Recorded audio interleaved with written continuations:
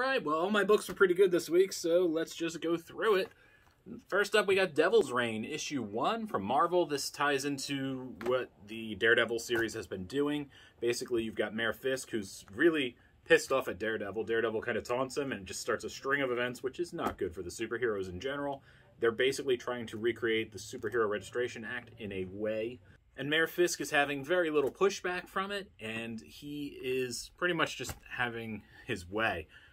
But he's also having a fit, and he is not happy. He knows that something has happened. His memories have been tampered with. I won't spoil how that has happened, but a lot of interesting things are at play here. I'm curious to see where this book goes, but it's Zdarsky. I love Zdarsky, both his art and his drawing. His art and his writing. But he's really stepped up in serious writing because he's known for the silly. This book has just been really good. So check it out. Even if you're not reading Daredevil, I think you can enjoy this. Yeah, it's over.